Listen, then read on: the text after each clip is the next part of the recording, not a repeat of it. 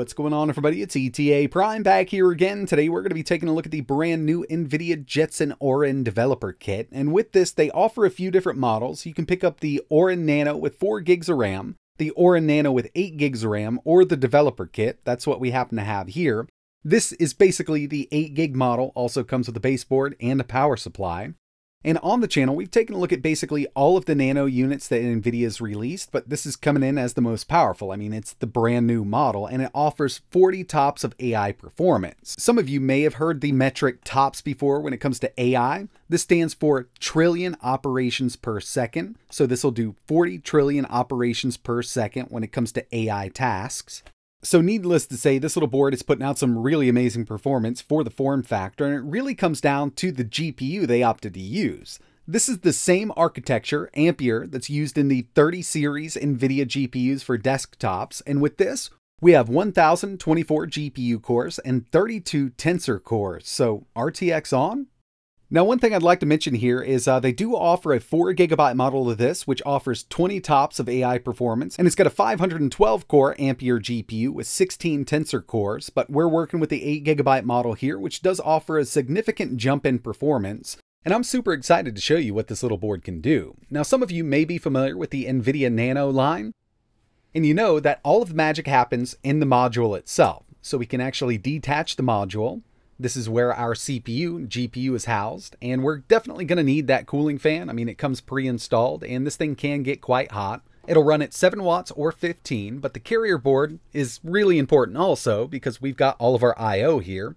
And speaking of that, one thing that I personally think they should have added here was HDMI. Instead, we've only got that display port. Now, it's totally fine for a lot of people. You can always use an adapter, but it would have been nice to see, a full-size HDMI port on this unit. Along with the display port, we also have USB Type-C, Gigabit Ethernet, and 4 USB 3.2 ports right here.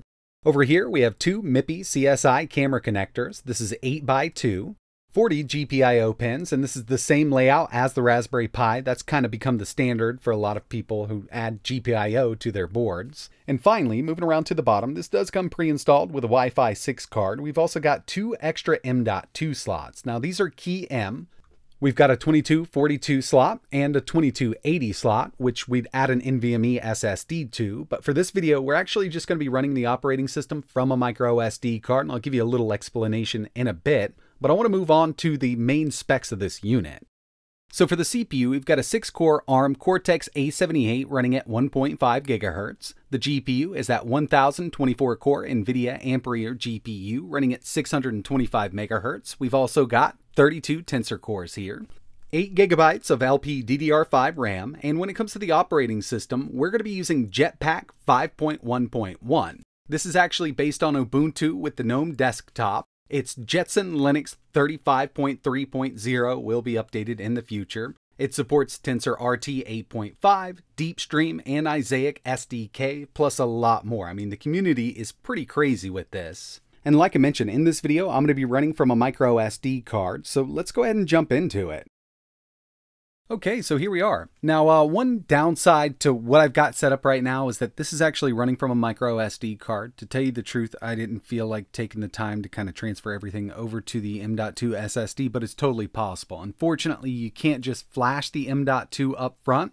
There is some configuration you need to do from the micro SD with the M.2 installed. In my next video, I will give you a quick explanation on how to do it, but I was really excited about getting this up and running.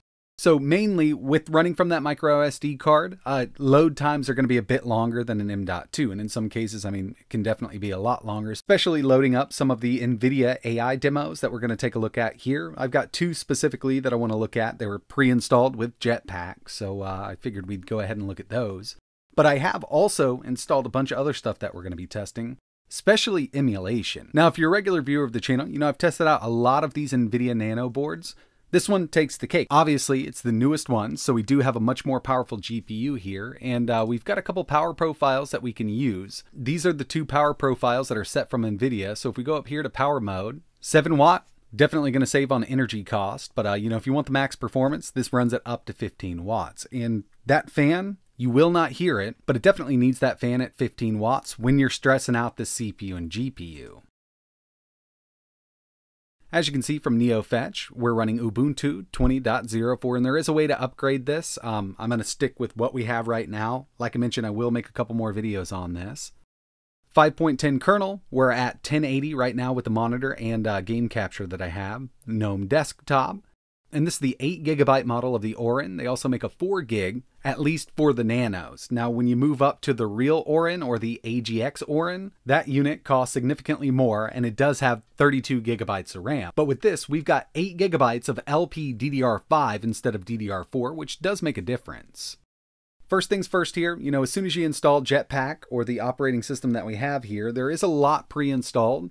And with the power this new Nvidia chip is putting out, it's a very smooth experience, even running from a micro SD card. And I'm not using a super fast SD right now, but overall everything's been really smooth. And I have installed the software center here so I can easily just grab some applications to test out.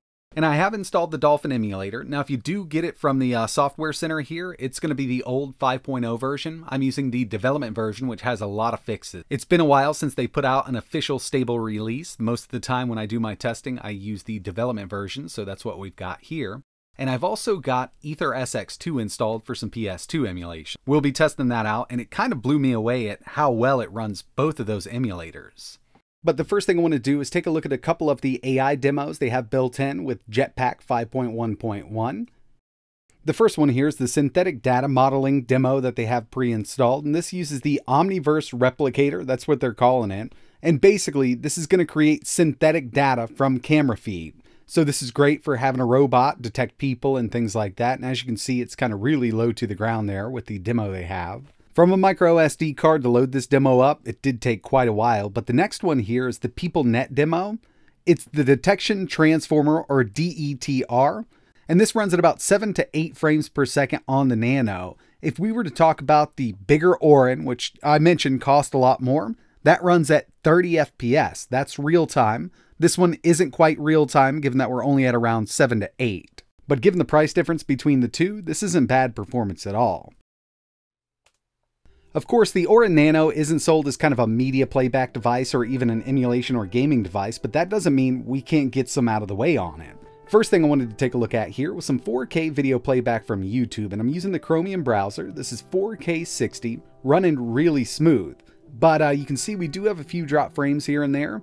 I am on Wi-Fi right now, and Ethernet might help out if I let it buffer a little bit from the beginning, but it does do 4K video playback, as you can see here. And given that this is running at 4K 60 FPS with HDR enabled, is pretty awesome. So the last thing I want to take a look at for this video is some emulation, and like I mentioned, I did get EtherSX2 installed. Really easy, it's actually just an app image, so you'll just set it up to run it as an app. You can double click, should pop right up. I didn't have to do any kind of custom configuration or anything like that. From the graphics settings, we do have access to OpenGL and Vulkan. We've got some really good Vulkan drivers here with Jetpack 5.1. This can run Gran Turismo 4 at 3.5x resolution. We can even run God of War 2 at 3x resolution on this little board. We'll start out here with Gran Turismo 4 because it is an easier one to emulate. We're at 3.5x. I have all of the performance metrics listed up in the top right hand corner, and I'm using an Xbox controller connected over USB. I could connect it over Bluetooth, but I just went ahead and plugged it right in. As you can see by the resolution, we're at 3.5x the resolution of the original PlayStation 2, and this is running at a constant 60 FPS. So on something like the Snapdragon Gen 1, I can go up to around 2.5x with this game in Android, and I really do wish we had an Android version for the Orin. Maybe down the road we'll get something like that. But Gran Turismo 4 is a bit easier to emulate than God of War 2, and unfortunately with this one, I did have to back that resolution down to 3x instead of 3.5. It still looks great, and we're running at 60 FPS. Even with a lot of particles on screen, when I do kind of the electric move here, you'll see it doesn't even dip under 60. We're getting a constant frame rate out of this, and that GPU is really working to keep this upscale. So yeah, great PS2 emulation, and when it comes to Gamecube and Wii, we're also getting some very similar performance. And first up, we've got a Wii game to test here, Tatsunoko vs. Capcom, 1080p using the Vulkan backend. Really great performance here, very impressed. Got a few dips here and there when new shaders are loading in, but overall, we are running at full speed. I've got the FPS up in the top right hand corner. Now this isn't a super hard game to emulate, so I wanted to move over to one that does struggle on lower end systems. And oddly enough, it's not even a Wii game, it's a Gamecube game, F-Zero GX. Now if you've ever tried to emulate this on lower end hardware, you know how hard it can be. But right now, we're still at 1080p, Vulkan back in, on the hardest track to emulate, Fire Field. As you can see, there's a lot going on in the background. FPS again is up in the top right hand corner, and it's running this at a constant 60 FPS on this hardware. I also tried OpenGL, and I was getting similar performance, had a few more dips here and there. It seems that Vulkan will work out a little better with this emulator. In certain games, you might have to swap between Vulkan and OpenGL, but either way, we're definitely getting some amazing performance here from the Jetson Orin NANO. So far, given the time that I've spent with the Orin, it's been able to do everything that I've thrown at it, and I do plan on making a couple more videos. I would like to update this Linux kernel. We were able to do that with the original Nano without much fuss, but I kind of want to just see what'll happen. Who knows? I mean, it might not be supported yet, but either way, I mean, with this operating system here, there's still a lot more that I'd like to test. I would love to test out some PC games using something like Box86 or something similar like Wine on ARM, but yeah, I mean, I've got a lot more setup that I need to do here. First impressions, this thing is definitely a powerhouse. It's not coming in cheap and it's not for everybody. Obviously, this is made as a developer kit, but it doesn't mean we can't have some fun with it. So that's going to wrap it up for my first look video. If you've got any questions or you want to see anything else running on the Orin, just let me know in the comments below. And if you're interested in learning a little more, I'll leave some links in the description. You can head over to Nvidia's developer website just to see what this thing's all about. And you could also check out the AGX just to get a look at it because that thing is an absolute monster. But that's going to wrap it up for this one. Like always, thanks for watching.